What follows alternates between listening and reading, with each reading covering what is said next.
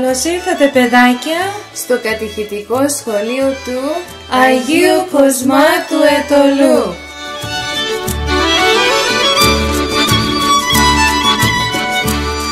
Από όλα τα σχολεία, χωρίς υπερβολή, το κατηχητικό μας αρέσει πιο πολύ. Αυτό σαν τη μητέρα μαζεύει τα παιδιά και του Χριστού τα λόγια φυτεύει στην καρδιά. Αυτό μας δείχνει πάντα τον δρόμο τον καλό και φρόνιμο το κάνει κάθε παιδί τρελό. Κοντά εις τον Πατέρα αυτό μας οδηγεί, εις τον Θεόν που είναι παντός καλού πηγή.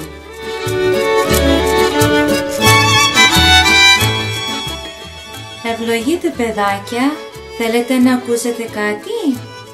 Τώρα θα μιλήσουμε για τη Μεγάλη Τεσσαρακοστή, τις πρώτες 3 Κυριακές των Νηστείων.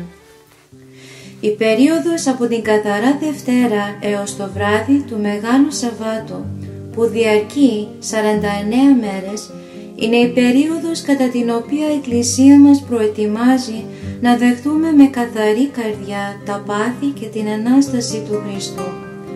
Κάθε ανθρώπινη καρδιά νιώθει την ανάγκη να φτάσει κοντά στην απόλυτη αγάπη και ελευθερία του Θεού. Την περίοδο αυτή η Εκκλησία μας δίνει πολλές ευκαιρίες.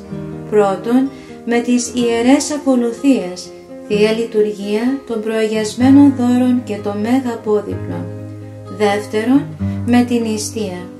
Τρίτον, με την προσευχή, την εξομολόγηση και την Θεία Κοινωνία. Και τέταρτο, με την εντονότερη έκφραση της αγάπης μας, με πιο πολύ αγάπη. Είναι μία περίοδος πνευματικής προσπάθειας, γι' αυτό είναι και μία περίοδος χαράς. Κατά την περίοδο της Σαρακοστής, κάθε Κυριακή γιορτάζουμε κάτι εξαιρετικά σημαντικό για την καλλιέργεια της ψυχής μας.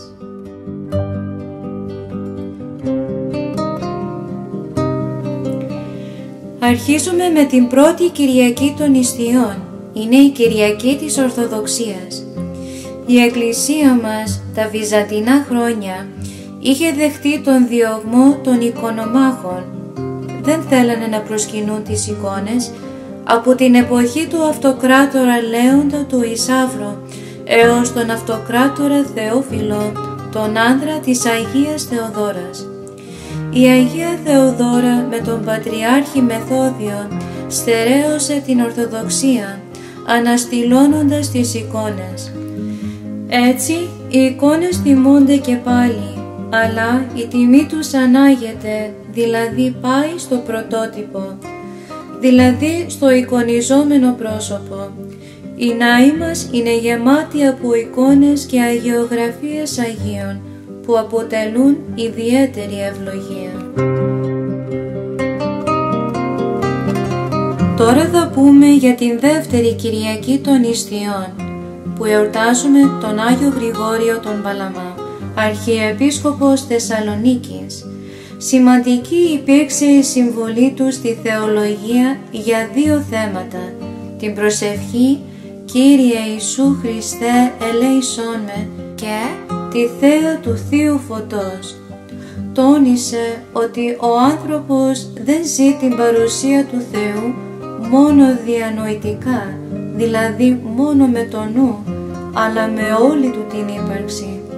Γι' αυτό δίδασκε ότι τον Θεό δεν μπορείς να τον κατανοήσεις, αλλά μπορείς να τον βιώσεις, και αυτό είναι η χάρις του Θεού.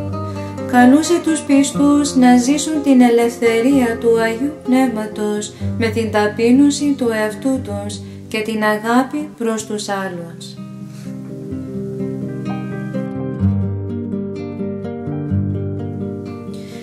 Τώρα παιδάκια, φτάσαμε και στην τρίτη Κυριακή των Νηστείων, την Κυριακή της Σταυροπροσκυνήσεως.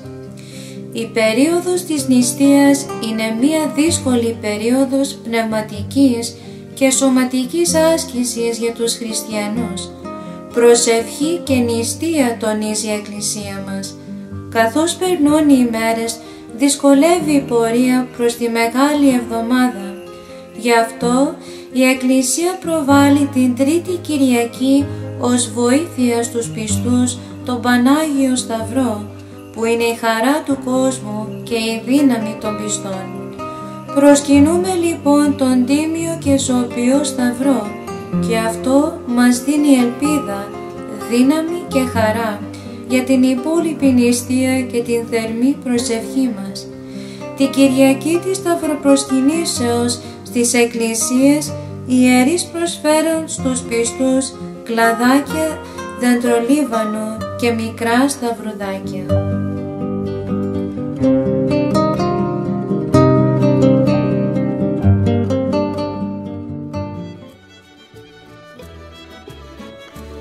Ωραία παιδιά, ήρθε το μάθημα στο τέλος. Θα ξανανταμώσουμε και πάλι στο κατηχητικό σχολείο του Αγίου Κοσμά του Αιτωλού.